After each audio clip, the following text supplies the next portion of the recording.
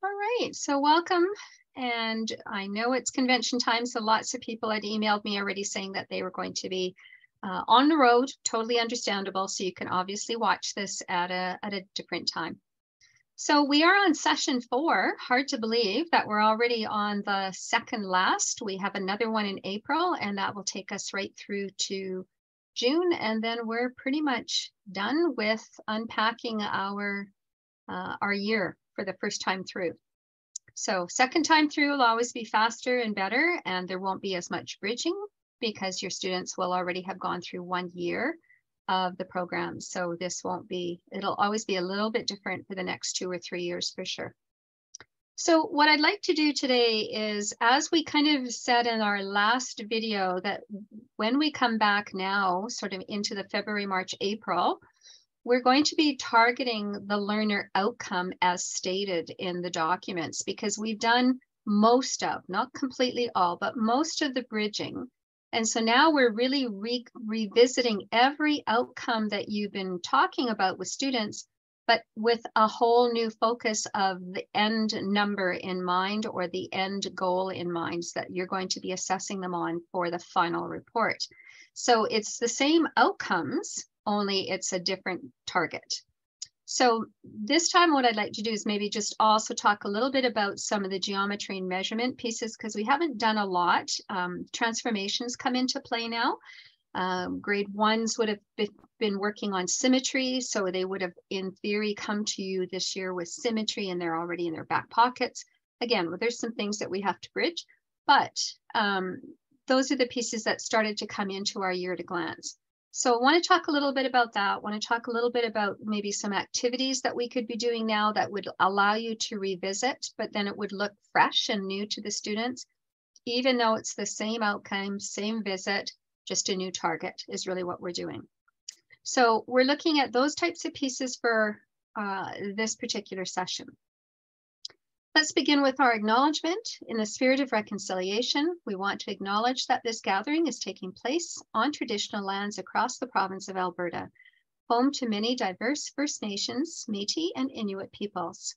We acknowledge that this land is a traditional meeting ground, giving voice to its original peoples and the story of creation of this country in a way that history has forgotten. So as we've done in the past, we're going to kind of revisit where are we at in the year at a glance. Remember that you do have flexibility. You didn't have to be right on with this thing or following it in its entirety. We still see that there are some numbers in here because we had originally had those numbers quite a bit higher, and then they got adjusted because people found it was too fast to move the students into. Some of you may have students who are well into approaching 1,000 already. But now you're really sliding into the achievement of the 1,000, right? That's our goal, what you're going to be assessing them on. So every revisit we have now is just with a higher number, maybe to 600, 700, then to 800, 900, whatever you're working on. Same thing, students analyze quantities to 1,000. So they've been analyzing, they should be totally masterful at 100, because once I can master the 100 analysis, analyzing 200, 300, 400 becomes the same routine.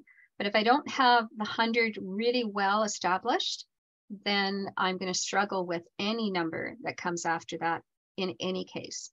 So that's why we said mastery of that 100 is going to be really important.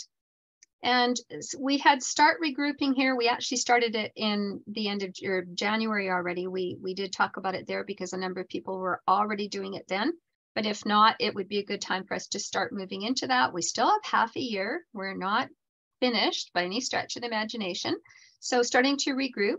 Money would be the greatest place for us to show them regrouping before we even bring out base 10 blocks, so that they can see why they are regrouping anything. And then we can slide them into base 10 blocks, which are abstract. Don't walk around with those in my pocket, those types of things. And we'll do some examples of that as well. Also talking about patterning, and again, many of you started patterning right at the beginning of the year and infused it as you went along, which is totally fine. But this is our revisit in February to come back to it. Maybe now we're using different numbers. Maybe I'm working, instead of working to 200, now I'm working at 800, and I can set up some patterns in numbers. And so they're still working on learning their numbers, but I can set up patterning through that so that they're also practicing the fact that they have different types of cores that they can see. I'm increasing by 2, skip counting by 2, skip counting by 5s, by 10s, whatever, okay, 50s. Duration is your focus, so time periods from beginning to end. What's the duration that goes in between? The amount of time that's elapsed in between, those are the pieces of time. Time was an ongoing. We said that we would keep that going all year. We also have measurement coming into play here, and length in particular, talking about the unit of length. And that they're quantifying that measurement, right? So we want to look at this. This is not new. It had originally come up once before. Some of you had mentioned that you were going to not do it until February, so this might be the first time that you're seeing it. But again, we want to make sure that they understand what units of measure mean, like what is that all about? What's the difference between a number path and a number line, so that they understand the importance of the number 0. Why is 0 on a number line but not on a number path? And that all helps to build in. Estimating, can they estimate approximately how long something might be?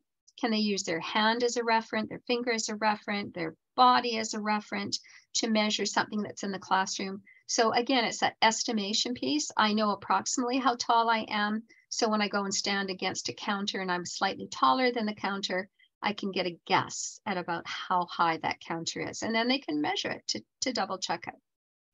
We also have geometry. They analyze and explain geometric attributes. So again, this is not necessarily something new because some of you did the shapes with your patterning at the same time, but we're looking at shape as being an attribute. We're looking at all the different angles can be an attribute.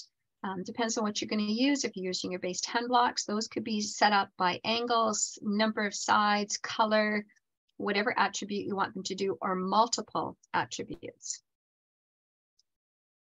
So when we look at March and April, I'm still seeing those same outcomes. You'll see the same ones are showing up. It's just because we're revisiting, right? You keep moving towards that 1,000. Giving me new experiences, new activities, maybe revisiting an activity that we did in October for a smaller number.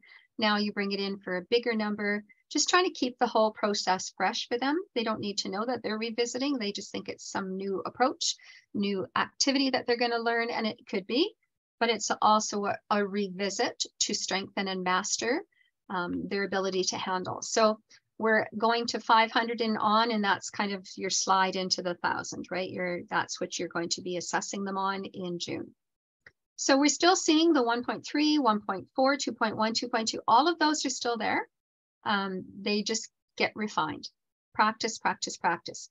And the more that you can show them different ways to do this, especially with the regrouping, so that they don't just see an algorithm and they don't just see base 10 blocks. Better, could they start with money? Do all the questions with money first. Let them do the work with the money. Let them actually manipulate the money. Have that place value conversation about the money with the 2-digit numbers that they're working on. And then we can start to bring the algorithms or the symbolic work side by side. We can also have counters. We could use Cuisenaire rods. Cuisenaire rods in a DeciTrack are great to show how we're going to add numbers together. So there's no rush to get to that symbolic right off the bat. They need to really have a good, strong foundation. Working with a grade 2 class right now, and so we've just been working on double-digit numbers. We've been adding double-digit numbers to single-digit numbers with no regrouping and with regrouping. So they are working with $10 bills and loonies in their entirety. And we work on that, and they become very, very proficient at, I have more than 10 loonies, I need to trade those for a $10 bill. So they can quickly add 2-digit numbers. So as we proceed now, we're now going to start to bring in the symbolic so that they're doing the work at the same time and that they can see it. And after we start getting a little bit of work on that, then we're going to start to introduce Cuisenaire rods and have both the money, the Cuisenaire rods, the symbolic happening. And then we're going to bring in the number line and just have all of those happening at the same place so that a child who feels more comfortable with one can go to that one. There's no one right way to do it. In the end, yes, we want those symbolic pieces to be kind of our finishing place, but there's absolutely no rush at this time of the year to be at that point only and to worry about it. So we'll look at some of those as well. So looking again, March and April, we still see that time is the ongoing, so we won't talk too much about that. But remember that duration can also be reflected to the clock. They don't have to look or know how to tell time, but they do need to know that elapsed time, how does that happen on a clock? Even if it's a digital clock, how do they know that time has elapsed? What are the indicators that they would look for? That's what they should be able to explain to us, that they know that time has gone on. So that would be that duration piece. Let's see, and transformations. So we want to also look at the properties of what happens in a transformation. What are the things that change in a transformation? So does the orientation always change in every transformation, or does the orientation stay the same in all transformations? Or is it a little bit of both depending on which one I did? So again, we want them to be able to experience and see all of those. And we are at a point, we'll revisit this one in our last session. I'll bring along a couple of activities that you could do if you haven't already done something with stats. Statistics is sort of being introduced in that April timeframe, could even be May and June.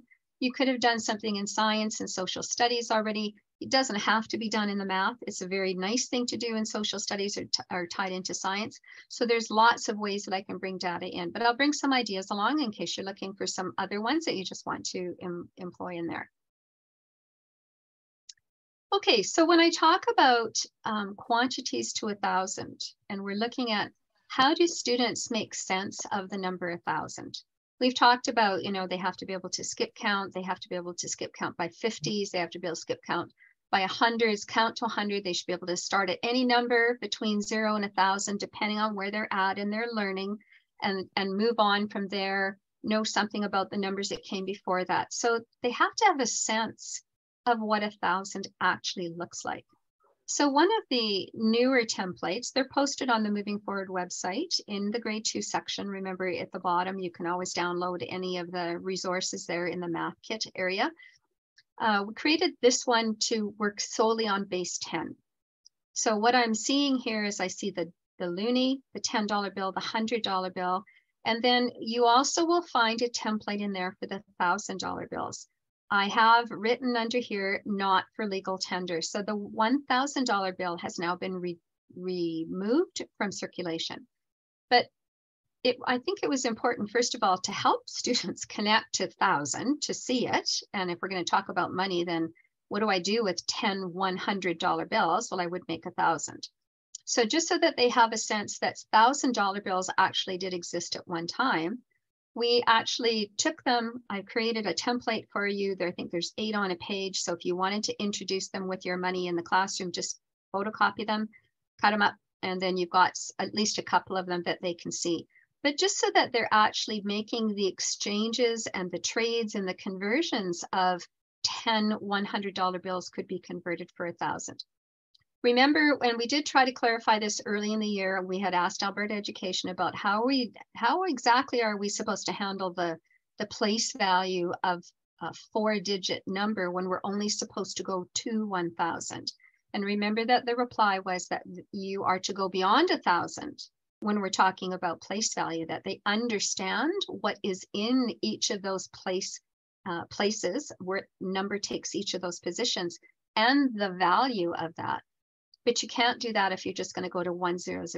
Like that's just not going to happen. So they said, absolutely, you would go beyond that. So to me, that made it even more important to have that $1,000 bill so that I could create a number like, you know, could you show me $1,274, right? So just giving them the number first, like even calling out a number like that, if they're at that point, and can they show that number anywhere on this sheet would be great.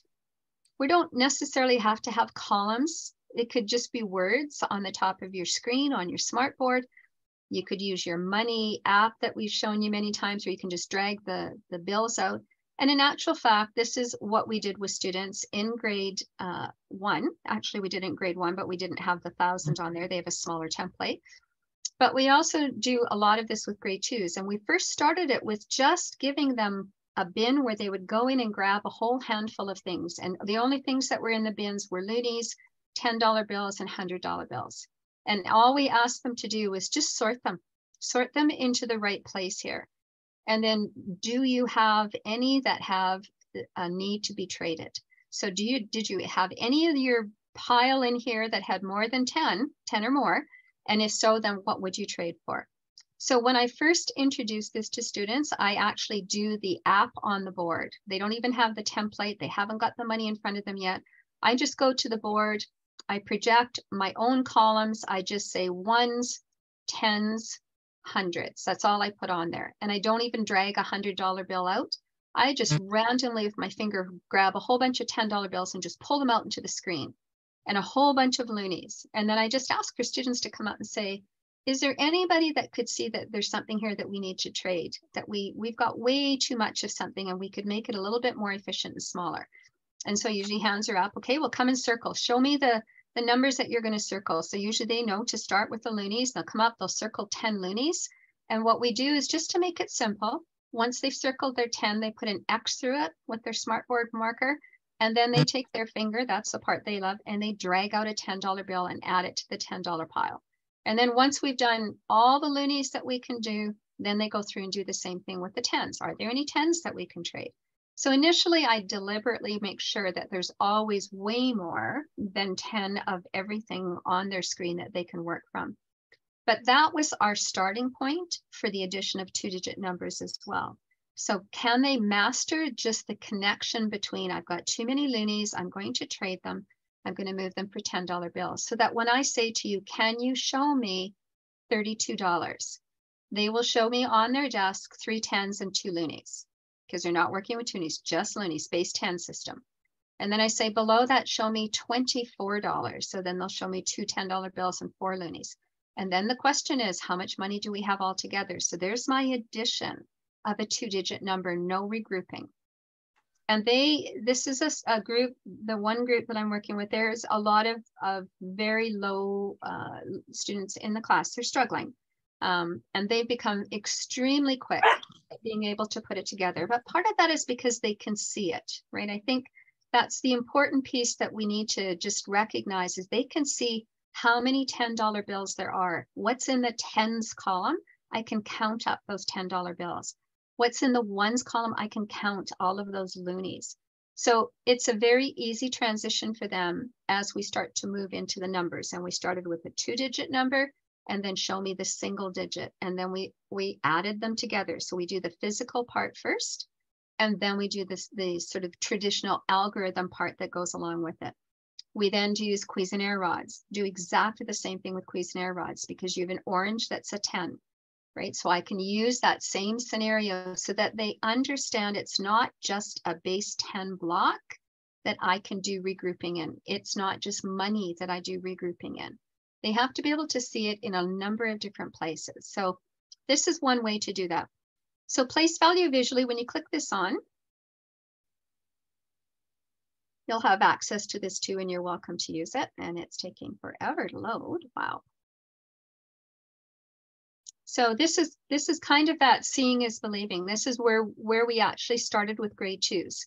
So because I only kind of parachute into a class once every 2 weeks or once every 10 days, I just need to make sure that, we're not jumping ahead, or that they're actually ready for what we're going to do. So starting off with, I usually just say, show me these numbers, like write them down on your whiteboard, the little whiteboards that they have in front of them. Show me the number 2, write me the number 6, write me the number 9, right? I need them to know, first of all, that they even know the numbers. And that's a good test for us, because they have to be able to get to 1,000. So we might as well make sure that they're all knowing what those values are. Can you show me 12, 25? These are just examples. Show me a triple digit number, right? In this group that they're working on, they're working at 600. There's very few that have gone beyond that. So 100, 120, 156. Remember, we don't say 120, because that would be a decimal. So the and means the decimal. So we just say 120, 156, 205, yada, yada, yada. So whatever number your students are working at, then you could call out some random numbers. Let's just make sure that they know what those numbers are, because if I want them to show me that amount of money, then I need to know that they actually know what those numbers are too. And then they can only use the $1, the $10, and the $100 bills, right? How could they show me any of those numbers? And I wouldn't have them all, but we started small. How could you show me 6, right? They'd say, well, I could use a $5 bill and a 1. They'd say, but we don't have a $5 bill. We're using a base 10 system of the 1s, 10s, 100s. So how could you show me $6? So the only option would be for 6 loonies. So just getting them to slowly think that through, because then when I ask them to lay out those show me the numbers, then it works from there. So we did examples such as this, where I dragged out this number of loonies, asked them, you know, what would you do with this? And they said, well, you could take 5 of these and trade them for a $5 bill. You could take 5 of those and trade them for a $5 bill. Yep. And then what would happen? Well, you could trade the 2 5s for a 10, and you still have two loonies left over. So that's the kind of work that we started with. We're not going to use the 5s right now. We're going to stick to 10s. So in this case, I asked them to show me, what does 46 look like? So 4 10s, 6 loonies. Show me $22. So they have to show me that. And then, and usually we have them work together so you don't run out of loonies and 10s. And then how much money do you have together? So they know that they can slide all of the 10s together. And when we say that 10s go together in the 10s column, this makes sense to them now, because they see that the 10s all look the same. They're all purple.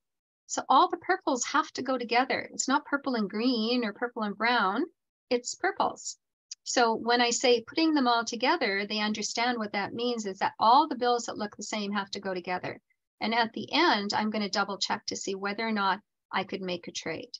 Now, I have this off to the side. They said, well, you could have traded 5 of the 10s for a $50 bill and had that in your pocket. Yep, sure, I absolutely could have. And then I wouldn't have to walk around with 6 $10 bills. I'd only have 1 and a $50 bill. But again, we're just dealing with a $10 base 10 system. But that's the kind of conversation that we're at very quickly right now. So there's where money is the real world piece of it, right? It's that financial literacy piece I need to have that conversation. But it's the counter. This is the manipulative that I'm using money for right now, is to get to the understanding of addition and place value. So working on that mastery to 100 is absolutely critical. Like, the students really, really need to make sure that they are understanding that. And I can make this a little bit larger here. So if I showed them this, okay, I prepared that already as a slide. It came up on the whiteboard. And then the question underneath would be, what number is this? So they can count up the 10s, they can count up the 1s, and they can tell me that it's $36. What number is in the 10s place? Well, I can see it. I wrote 3, 6, but I can also see the 10s column. So 3 is in the 10s place. How many 10s in the number? Well, that's really important for me to see, because I need to know that 3 is in the 10s place. But how many 10s does that really mean in money wise? It means I have 3 $10 bills. That's what it's saying. How many 1s in the number? So if they quickly say 6, then we have an opportunity to say, I want you to think about the question again. It says, how many 1s in the number, not what is in the 1s place. 6 is in the 1s place. That's absolutely correct. But if I said to you, let me rephrase my question. If I could only get paid in loonies, and how much is a loonie worth? 1.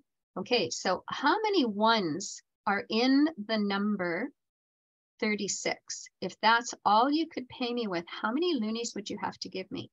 Oh, 36. That's the place value question. That's where we usually lose students. That's where we lose them on PAT exams, DIP exams. They don't get the difference between column position and value.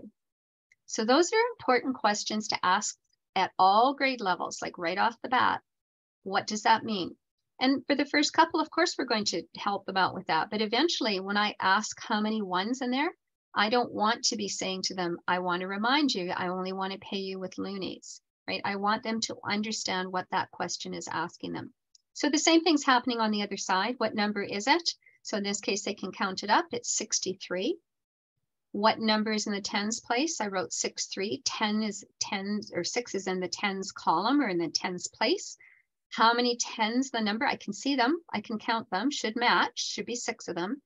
So now if they understood our first round, how many ones in this number, then I might say 63. If they get it wrong again, I might rephrase it and say, how many ones in the ones place? 3. How many ones in the number, right? Just revisit it again and see if they can figure out, oh, you know, you've asked that question again. So I have to remember about place and in the number is a different question. So then we could move a little bit further, especially now that they're moving into numbers of 1,000. They've already skip counted by tens in grade 1, and now they're working on 20s, 25s, and 50s. So you might say, how many tens in a $50 bill? So they could count them out if they don't know. Some will just say 5, but most students will count them out and show them to you, and that's fine. So then the next question might be, how many tens in a $100 bill? So we would hope that some of the students, and some of them did for sure, say, well, there's 2 50s and 100, and if there was 5 here, then there would be 10 here. Yeah. There will be students who recount again by tens to get to 100 and then count them and say there's 10 of them. Okay, and that's good formative info for me. That's my flag up that they didn't A, make that connection, but B, they're still having to count the number of bills to get to 100, which is 10 of them. So they're not as far along as I think they might be. So if they just recounted them, I might ask the question, is there another way that you could have come up with that answer of 10 $10 bills? Just to see if they come back to, well, you had 5 here and 2 50s is 100, because they're supposed to be able to skip count by 50. So making that connection for them. Okay.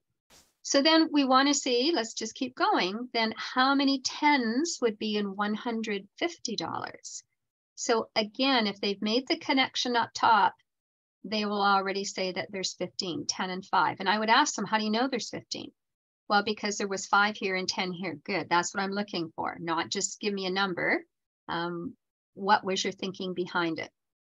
So then if I really want to just double check to see if they got it, then I might ask how many in $120. So now I've changed the condition. I know that you should have been exposed to 100 already. Let's see if you can figure out what you're going to do with the 20 to get an answer of 12. And you could throw in the question here, how many ones in there, right? Just ask them, how many ones? It's now $120. So they could write it out. Some students will say there's no ones in there because there's a 0 in that column. So there's our FYI assessment again, that they're not understanding what's happening here and what the question is asking. So we would revisit that. So that mastery of 100 is really important. If I can master getting those numbers of the double digits well entrenched and just being able to move back and forth with them, add those numbers together. When I move into the hundreds, then I can start to assume that the addition of the tens and the ones is now pretty much set. And the whole process of adding another 100 bill into this is just another addition of a bill. So they actually handle this quite well. But if they don't nail this hundreds, just the basic idea of getting to 100, they're going to struggle all the way through. So in this case, what's my number? What number is in the tens position? So 2.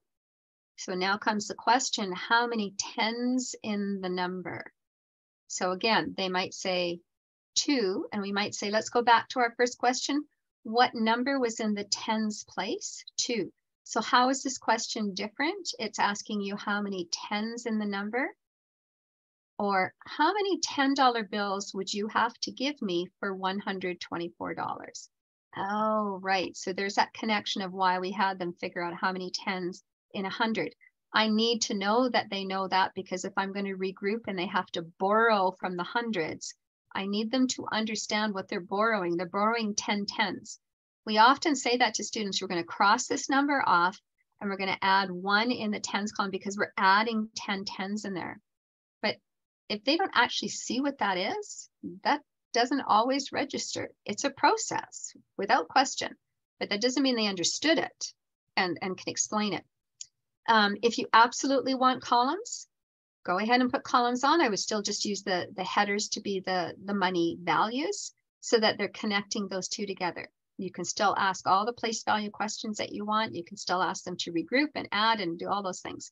So once they're really, really good at adding, then we can do some very simple questions where they have to borrow from the 10 first, right? Change it to 10 loonies and put it up here. And that's where having that money app is great, because then I can pull one of those $10 bills out, put 10 loonies up there, and then slide them all into my new grouping in here so that I can take away what I need to take away. It just makes it much more real. I'm not saying don't use base 10 blocks. Absolutely, please do use them because they're important. But this, I walk around with my pocket, and if I understand why I'm grouping and regrouping things, then when I get abstract to a little block and a rod and a flat, which I'm not going to walk around with in my pocket, and I have really no connection to other than it's a mathematical tool, which it is, then I have a connection. And if I get stuck, the kids will say right away, that little square, that's our loonie. I said, yep, you're right, that's your loonie. And so what does that make the rod? That's our $10 bill. So they just go back and forth, and that makes it just a little bit easier for some of our students who struggle if they need something that's a little bit more realistic for them to work from. Okay, so let's move on from there.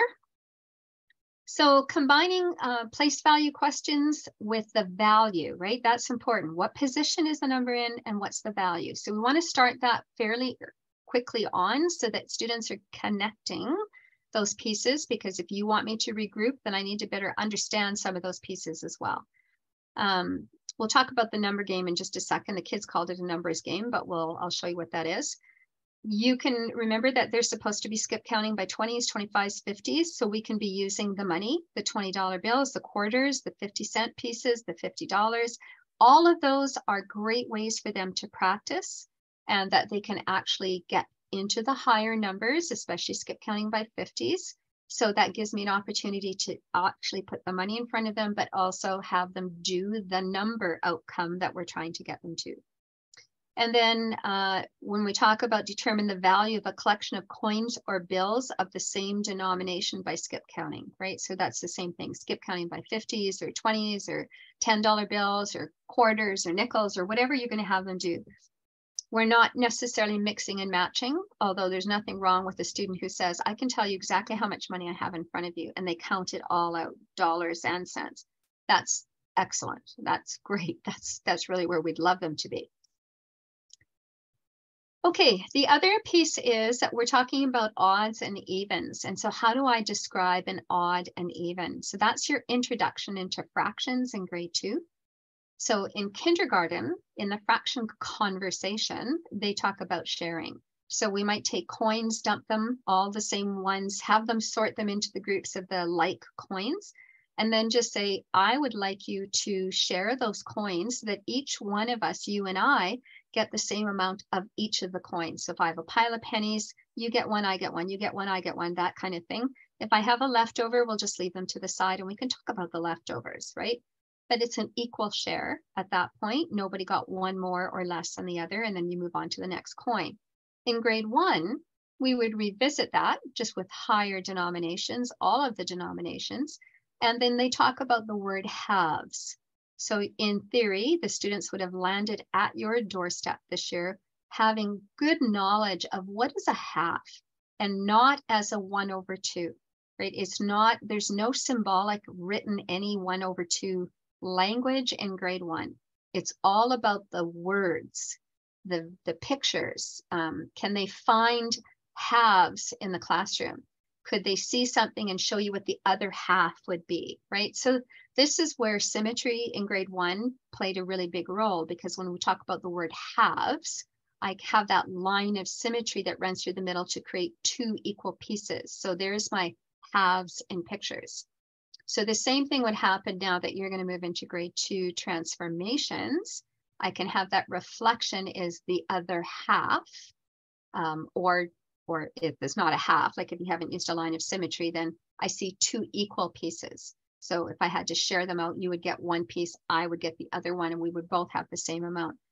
But that's where you're going to start with the fraction conversation. In grade 2, they also talk about quarters. So they talk about the word quarters. I have a coin called a quarter. What did it mean? Well, I needed 4 of them, 4 pieces, 4 1/4 pieces gave me my loonie. So you are eventually at the end of grade 2 going to introduce the 1/4, the 1/2. But that is like way down at the end of grade 2. It's not a rush to get there, because the whole point of the work here is for them to understand the relationships that are being described. What does it mean to have half a sandwich? What's the relationship of what I'm eating to where I got it from, right? So can they describe that in words, find you pictures, walk down the hallway and say, I see quarters, or I see halves, or I see those, right? That's where you want to start. So an introduction into odds and evens, sharing. If I can share and you and I get exactly the same amount, there was no leftovers, then we have an even number. But if I have leftovers, then for sure I have an odd number. And that's a good starting point for that conversation. So you're looking at words, words, and words, like just words and understanding. That's really where you want to start. And part of that comes from the reason part of the reason I think we're seeing fractions start earlier is twofold. One of them is that students are not doing well in fractions, and the research that is quite extensive and still ongoing right now, and I've mentioned it once before, but the research is showing that students, when they don't get fractions in the early years, they don't pick it up. It's not one of those ones that as time grows, as I get older, as I get to Div 2 or Div 3, I pick it up. They don't pick it up.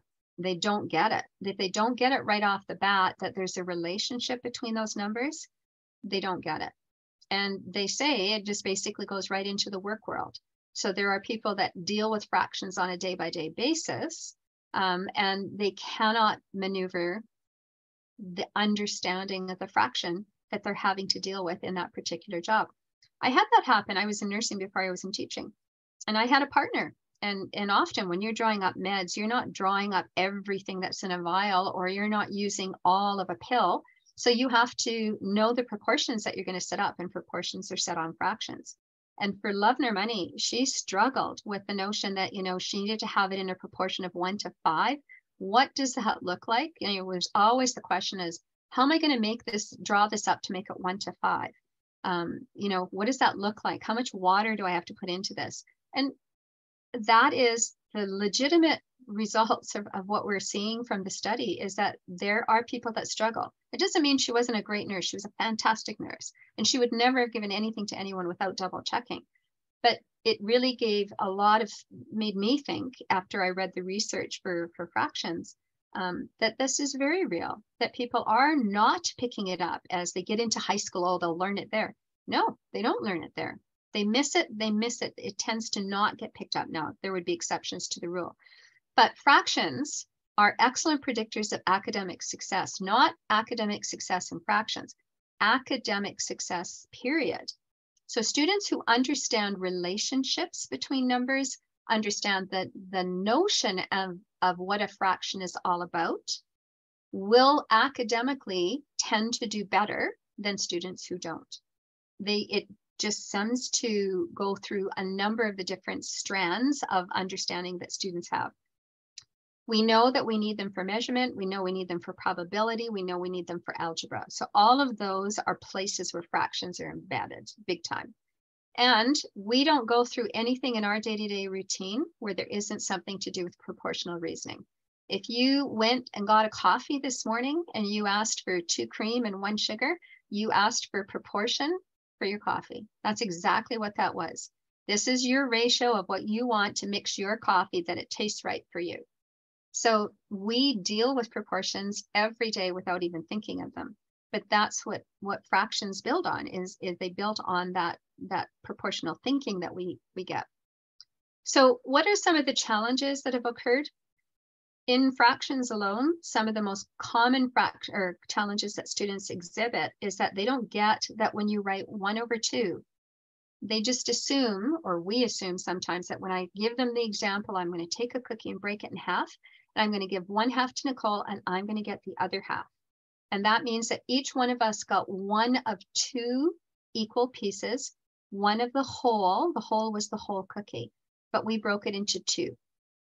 That's an intuitive that they've got that. Yep, that makes sense. 1/2. They might write 1/2, but that doesn't necessarily mean they understand conceptually what you've just said to them. And that's basically what the research says. Students who don't get it may get all the right answers. They might color in all the right things, but they're not understanding what they're actually coloring in. And so in the end, when we start to ask them more questions that are a little bit deeper into that, they're still the kids who are seeing 1/2 as 2 whole numbers. And so when you ask them the question, which is larger, 1/2 or 1/3, they'll go 1/3, because 3 is further on the number line to the right than 2 is. And so they're still thinking whole numbers. So that's what the research basically has shown so far, is that so many students can't get that relationship piece happening. They also don't understand that fractions are numbers. In the interview with students, and these were even junior high students that they talked to, and senior high students as well, they said, what are fractions? Well, they're those, like they're the like 1 over something or 2 over something. Yeah, but what are they? Well, they're like fractions. You know, you can cut something up or you can color it in, but they could, for very few situations, just tell you that a fraction was a number. They had no idea that they actually were numbers. They knew how to do them. They knew what to color. They knew how to break it up. They knew how to, but they could not articulate that they were actual numbers. And part of that comes from the fact that we teach students in grades, kindergarten, grade 1, grade 2, grade 3 counting. We teach you how to count 1, 2, 3, 4, 5, 6, 7, 8. We teach you how to skip count 2, 4, 6, 8. But we seldom say, okay, today we're going to skip count by 1/10. We're going to take the unit fraction. We're going to count on a number line by 1/10. Why wouldn't we? Those are dimes. My first dime, my second dime, my third dime, my fourth dime, my fifth dime. So this is part of what you're seeing now too, is the resurgence of the unit fraction, that 1 over a number. It's a huge component in the grade 3 curriculum, but it starts in grade 2. And so it's important that they understand that. The other thing that comes out of it, I won't read through all of this, is that North American teachers, that was interesting. So US and Canada in particular got nailed on this one, is that we have a fetish about circles. We go to circles, cookies and pizzas, and we do. It's true. Yep, Nicole, but in grade 2, they need to go up to tenths. That's right, they do. And so we could use dimes. Dimes could be tenths, right? They can go 1/10. This is my second 1/10 jump, my third 1/10. They could be 1/2. So that's where that symbolic is going to come in towards the latter part of the year. Until they understand what all of that language means, you don't need to jump into the number parts right away. But yeah, they do. They're going to go to denominators of tens for sure. And so what their suggestion is that in order to get, let's say, to those tens and the different numbers, is don't use circles. And that's true. It really, because when you think about it, I can take a circle on paper and fold it in half. I can fold it in quarters very easily. But if I said to any one of you on the screen right now, I'd like you to draw me a perfect 1/3. Most of you, unless you know a lot about the paper folding, most of you would say, if you give me a protractor, I will draw you a perfect 1/3. I'll make an angle of 120 and then I'll divide it up into 3 pieces, right? So it's not an intuitive shape to come up with all those different shapes that we need, or values that we need. So what the suggestion is they're not saying don't use circles. They're just saying be extremely intentional when you want to talk about pizzas and cookies, that you're only using it with things that they could actually maneuver on a paper if they had to.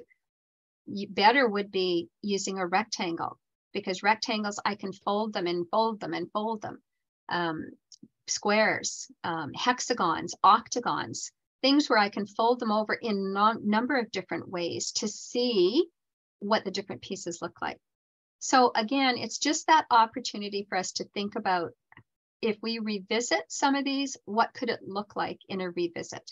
There's lots of really good virtuals right now that you can use where it allows you to take a rectangle, for example, and divide it into whatever sizes you want. So if you wanted the odd number of 7, not that that's a significant fraction of anything in the world, you can do it, right? And then they can see how it looks. You can also show a student how to fold a rectangle into 7s. Not just always an even number. They just need to be taught how to do that. And you can take any piece of paper and fold it into any number. You just need the rules to figure that out. So what they're saying is maybe stay away from the number piece to start with and just work on the word relationship. How's this number related? How's my half of the cookie related to the part that Nicole got and the part that we got it from, right? Just having that conversation, cutting a sandwich in half. Doing those types of pieces. So even a picture like this, right, where they're seeing, what are the examples that I see of halves? What are the examples that I see of quarters? So if they know that this is a half note, right, if they are a musical student, some students see this as a glass half full. Some of them see it as a glass half empty. Great conversation to have, right? But those are that's the starting point where they really need to be able to see that in the world before we worry about the number part of it. And then all the different places that we can do the wording. So yes, you're going to get to the number parts for sure. Just maybe not right up front. In the math kits, a number of you have templates at your schools where you can do cutting out like cardboard letters to put them up on your display walls. I cut these ones out. I just bought a bunch of foam at Dollar Tree and just put them underneath and just cut them out because you've got all these different shapes and letters. And some letters are great to do that with too. But in this case, I could do that. I could have them fold them. And when they're in foam, it pops back again. Paper is great, but it's also limited because once I've got the crease on there, it's kind of obvious every time it's going to be the same thing. So having them maybe just on foam, these are the sheets that I just got, and then just using those types of things to cut them out. What else could you use that's in the classroom? Like everybody has different things in their classroom. What do you have that reflects halves and quarters? Pattern blocks, get those out because those would be great for doing those pieces as well. Doing your 1/4, your 1/2, your 1/5, your 1/6, like you can do all kinds of things with your pattern blocks. Dumping the money, right? And having them put them into groups and then putting them in groups of 5s, 5 loonies. So one of those loonies will be 1/5 of the total that's there. So I can build any size that I need, maybe just staying away from just always a circle where they have these odd sections divided into 11. And we say, can you find 1/11 and shade it in? Yep, I can get 100 on that sheet and know nothing about a unit fraction. So I just learned that you just have to tell me that you want how many to count, how many are in there. And I just have to shade in 1 or maybe 2, like whatever you want me to do. So it's just giving them that opportunity to have that conversation first. Okay, oops. We also want to, at the bottom here, when it talks about looking at quantities, having benchmarks. So if I'm looking at 1,000, if you're not going to use, let's say, the adding tape measure and unfolding that down the hallway, and let's say having a 0 to 1,000 and some benchmarks in between, like maybe you put 100 on there, 500 on there, 750 on there, whatever. And then you can just give students a number, just randomly give them a number. And so if I'm a student who's working on only to 200, then you're going to differentiate and give me the number, I don't know, whatever, 174. I get it on a card, little clothes peg, and I'm going to go put it on that number line where I think it is approximately right? And there's going to be some variation. But obviously, if I put 174 right beside 200, that's not a reasonable estimate.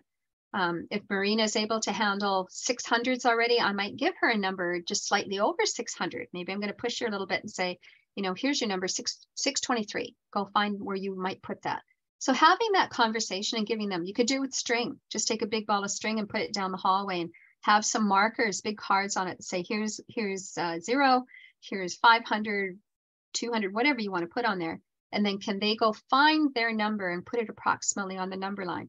Again, that's just getting to the 1,000. It's investigating, and it also gives you formative information about what they know about the positions of those numbers based on sort of the benchmarks that you've given them. There's a couple of sections in here. One of them, K5. I'm going to throw this one in the chat box. And if you have not bookmarked this site, I'm going to suggest to you that you do that, not because of just this worksheet that's on here. I'm not a worksheet advocate. I'll throw it in the chat box if you want to grab it. K5 Learning is a site that you can get 95% of your formatives. If you want to do a quick assessment of where kids are at, that's what I use that for, not so much worksheet. I'm not into the let's just do numbers and fill them in. But there's lots of great things in here that are done for you, and they're done well. And that's the one thing I have to say, and they're free. That's the other piece. So if you can just look on the screen for a second, you might be downloading, but just so that you're aware of how this works. It is a subscription one. You can go in and subscribe anyway for free, but you don't have to buy anything at all. Anything that's on a sheet like this. So I've given you one that is benchmarking and that they can use estimates to figure out measurement. Anything that's in a green on the side is a free worksheet. So you can click those on, download them. There's no royalties. You're not breaking any copyrights. You can photocopy them, use them as much as you want. Sometimes they have 5, 6, 7 green ones beside each one. And sometimes below the greens are a purple one. And the purple ones may be free. You can click them on, or they'll say subscription only, but some of them are free. There's more here than you would ever need. But what I wanted to say was, if you look at grade 2, and remember our grade 2 might be their grade 2, grade 3. So go to grade 3 as well. You have all of these different areas that work for us, for our outcomes, because everything's outcome based. This is a fantastic site for you to go to. So especially if I want to differentiate, because I've got a pod of children who are just not where everybody else is. And then I've got this group over here that are high flyers. And I really want to assess where both of them are at, or all 3 groups are at. I could go here and find really timely, formative kinds of questions, maybe just 6 on a page. That's all you need. Quick touch base to see where are they at. So it just gives you some places to go. They do have resources on here, like their entire units are in workbooks. I did order one of their workbooks over the summer. I just wanted to see what it was like. It really is just taking what they're showing you here to a bigger step and a bigger level. So I'm not suggesting that you buy those, because there's more on here than you could possibly need. You would not use the money in here because this is not a Canadian-based one, but it's an outcome-based one, and it works exceptionally well for everything that we do. So bookmark that one, share it with your colleagues at school, because it goes up to grade 5, which would be our grade 4 right now, because a lot of that's been downloaded. You're also working on symbols of greater than, less than, having that kind of an activity. That would be an important piece. We're talking about visualizing 100 in compositions, right? So that goes back to that money that I showed you in compositions of $10 bills, 10 loonies, 10 hundreds, right? So having that kind of work, and definitely I would want to bring in base 10 blocks at some point, but only after they're really proficient at the money. The Cuisenaire rod's another one. Again, you could link this one on. That gives you some possibilities for counting. But again, you don't need to go here for worksheets, right? It's more the hands-on pieces that we're looking for the students. Place value, we talked about that already for regrouping and adding. So that just builds entirely on our 2.2. So determining the missing quantity.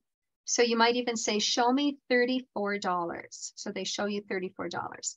And then below that, you might say, show me, and just start small, $31. So they show you 31. What would you need to add to my 31? So there's my missing amount to make the 34, right? Really simple question. And then you could add it so that they have to add a significantly larger number to that. So just doing those types of things with them is an easy piece for them to do when they're managing the money. Okay, let's move to measurement very quickly. So measurement is just looking at quantitative or qualitative. Like this thing is too big. Comparative language would be the qualitative piece, too big, too small, too heavy, light, like that kind of language, versus actual weighing, measuring with a ruler, which is the quantitative amount. And I've taken some slides here from Marion Small's work. She has a great book out, and I'll show that book to you at the end here. If you're looking for something for you, not for the students, but something just timeless, to be honest with you, that hits every strand and almost anything that we teach. She has a great book for that. So it's just some of the things that students do when it comes to measurement. They're not always astute to attributes. We sometimes spend time looking at different colors. So they could see that one is yellow, one is green, or one is bigger, one is smaller. That's true. But are they also in tune that this one might likely, the green one, be heavier because it has a significantly thicker rim on it. So there's more product in it. Okay, of course, depending on what it was made of. But just having that conversation with them is, what else do we see in the picture that might give us some information about how we describe the measurement of those two bowls. So one could be heavier than the other. Okay, familiarity with certain measures as reference. So do they know approximately how wide their finger is? And what on their desk might they use the width of their finger to measure? And then you might ask them, you know, what do you think we could use to measure from the front of the room to the back? And they say, well, we could use our finger. Yeah, you could. You absolutely could. It's not wrong. Not likely that it's going to work, but absolutely they could do that. And I would say, why don't you try it out and see how it works? And after about the 20th time they put their finger down, they say, this is going to take forever. Okay, so then what do you think we could do? Well, we could use our shoe. Absolutely. So you could take your shoes. And again, even that might be too small, but that's that opportunity for them to pick a reference. And do they know anything about the reference? Do they know approximately how tall their body is or their shoe size? Like, how much does that take? So just having that conversation, if you still have tiles in your school, you might see, you know, how long is a tile or a brick on the wall? If you have the large bricks that are painted, you know, is a brick about the length of their finger to their elbow, or what is it? So that they could even use that as a marker, just going for a walkabout in the school. Measuring principles, picking the right tool. So that's going back to what I was saying. If it's a picture of a car, would it be reasonable for me to say the car's picture is like 10 paper clips long? Yeah. Would it be reasonable for me to say I'm going to take the car outside and measure it in paper clips? Probably not, because they're just not going to be able to be accurate enough. Even at the best guess, it's just going to take them a long time. They're going to get tired of it and they're just going to give up. And again, this is what this one talks about, is choosing the right thing. Sometimes our feet, you get tired of being to go heel to toe, heel to toe. So even if you're going to do that across the room, kids will just give up. They'll just say, or the steps get bigger, right? It's no longer heel to toe, kind of bigger step, then bigger step. Okay, I'm at the end, you know, and this is how far I got, except we kind of lost our reference as we went along. And they call that just measuring fatigue because we chose the wrong tool, is really what it is. Some of the misconceptions as well, often students who don't have good spatial, and it's a good one to try out with the students in your class, is just put two lines down, even two pipe cleaners or something, but even showing them this picture. Are these two lines the same length? And students who don't have good spatial sense will say no, right? That this one's way longer. Because if they can't see it, it must not be there. So then having the ability to pick it up and say, what do you think now? Oh, yeah, they are the same length. So what do you think happened? Oh, it was getting covered up, but it was really there. It's the same thing as little children, right? When they cover their eyes, they think that once they covered their eyes and closed them, they're nobody sees them anymore. We don't see them anymore. Like, it's just that peekaboo thing. Same idea. And there are some students that goes well into school before they get that sort of sorted out. They don't understand that pieces have to be aligned, right? Lots of students will say to you, the bottom one is longer. And you could use these actual pictures. Which one do you think is longer? Bottom one. Why do you think that's true? Because it's further out. So when we're comparing heights in class and we say go back to back, what do we notice about when we go back to back? Do we have anybody who's standing up on a chair, or are we both starting on the ground? Like, are we starting in the same place, right? So then we can have the reason or about conversation about bringing it back to a starting point. This is also a very common one, and you'll find this even in junior high students who will not, just cannot spatially see this. Which line is longer? They'll say the green one because it's further out beyond everything. They have no concept that this is still distance and length, just been compacted. So having, again, a piece of string or a pipe cleaner where you can pull that out and show them, you know, but I would ask the question first, what do you think? Which one is longer? and see what your class says. If all of them say, oh, definitely the purple one, well, then we know we don't have that issue to worry about. But if there's a debate, well, then that's a good question for us to figure out. So problems with iterations would be that I chose a paper clip to measure the car. I chose my shoe, my hand, my finger to measure a really big distance. I get tired of it because I'm tired of putting it over and over and over again. And so I lose it. I become really inaccurate because I just get tired, and I eventually just get me to the end. I don't care what it looks like. Another common one, and this is very common in grade 2s that you will see them, is that they are so used to counting 1, 2, 3, 4, 5, 6, 7, 8, 9, 10. And this is the part about going and counting. Excuse me, the difference between a number path, that's a number path, 1, 2, 3, 4, 5, 6, 7, 8, 9, 10. A number line has to have a 0 on it because the 0 distance to the 1 is there to tell us how big 1 unit will be on that tool that you're using to measure. That's the purpose of the distance from 0 to 1. It tells us the starting distance and that every one of these will look exactly the same as 0 to 1. That's what a ruler is. And so students often think because I started counting at 1, when I measure something, that I just start at 1 as well. They forget that this is the first distance to 1. When we measure, it's a distance that we're looking for, not a quantity of number like total there. This is a common one too. When it goes past a number, a whole number on a ruler, the answer is usually a half. It doesn't have to be a half. It could be short of a half, longer than a half, but students will just say, oh, it's 7.5, right? They fail to take the time to actually realize that these numbers align to smaller values. And this would be true even of older students. So one of the activities that you might want to do right now, and I've uploaded these into the folder for you so that you can grab them. This is just an open number line where you could, depending on where your students are at, if you have students that are all soaring above 100, then you would want to grab numbers that go to, 100, 200, 300, 400. You've got them all the way to 1,000 in groups of 100. But what we did here is let's just start small. So let's say that you wanted to go to 50 or just to 10. Like maybe I've still got some students who are just struggling. And so what we did is we cut these numbers apart and just put them into small bags. They didn't take long at all. And then what the students do is they lay them out in front of them and they just grab one. So let's say I gave you from the bag of 11 to 20. So they put them face down in front of them. They grab one number and they put it onto the number line. So first of all, I'm just checking to see whether they can even count to 20 and get it in the right place. Or I'm going to have them grab 2 and I'm going to go for numbers that are in between. So you might use this sheet instead. So if I'm working to 1,000 right now and I want to know where students are at, so maybe I'm only in the 401 to 500 group, I turn 2 number cards over. The smallest one goes in here.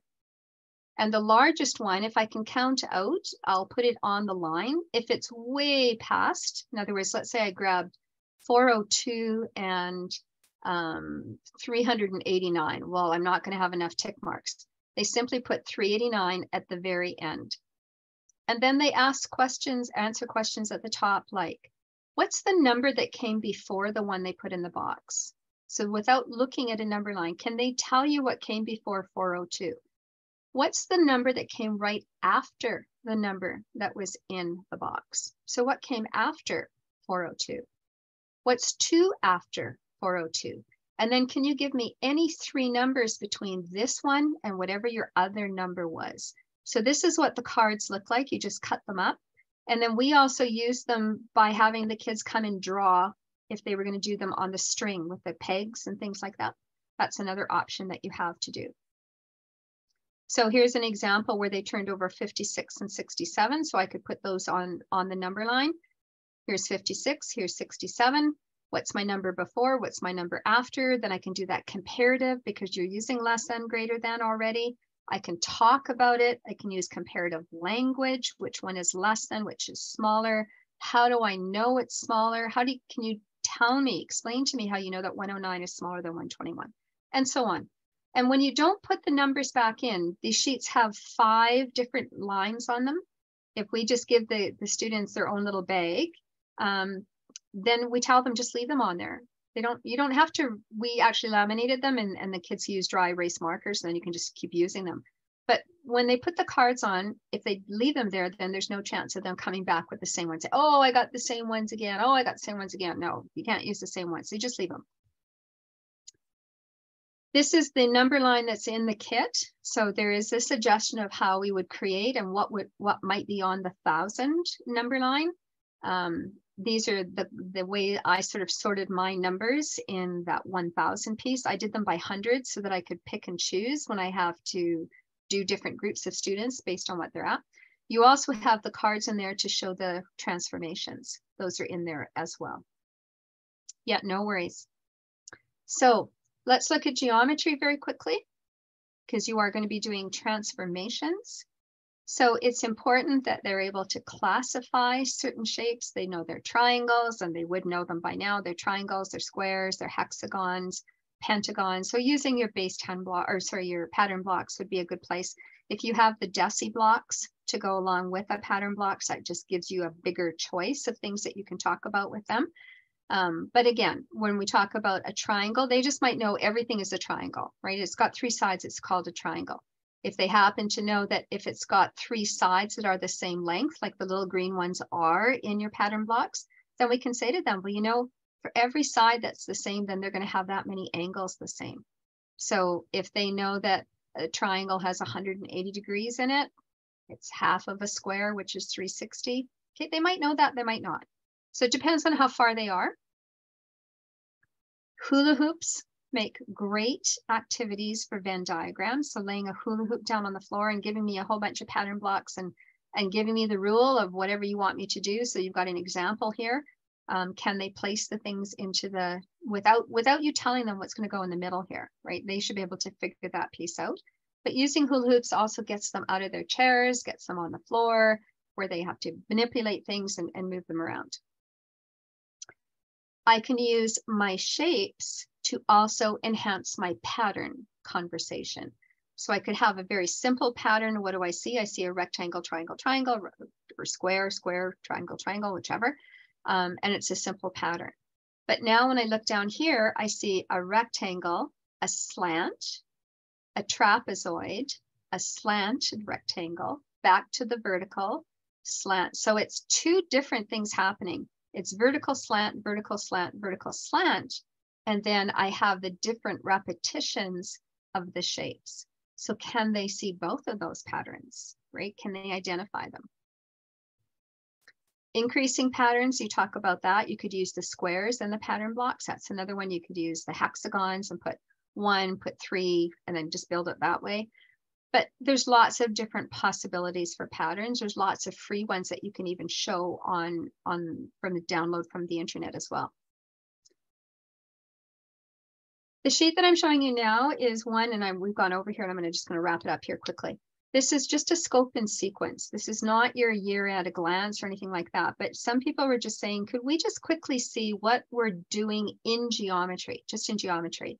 What does that look like going all the way across the grades? And we maintained the same thing, that yellow highlights is new to that grade, so that you can kind of see that as you're going further to the right, it's a lot of yellow. There's a lot of new things happening there, but it gives you a sense of how things kind of fit together. This has also been uploaded, or sorry, it's not uploaded, but this is an activity, goes much the same as what we were just talked about with the 2 hula hoops. So you might want to give them something like this as an example, but I also gave you a blank one in there that you can use. So you can type in whatever you want, and then they would get whatever tools. Maybe you give some groups bears, some pattern blocks, some Cuisenaire rods, whatever, so that they all see something different. And then you have your transformations.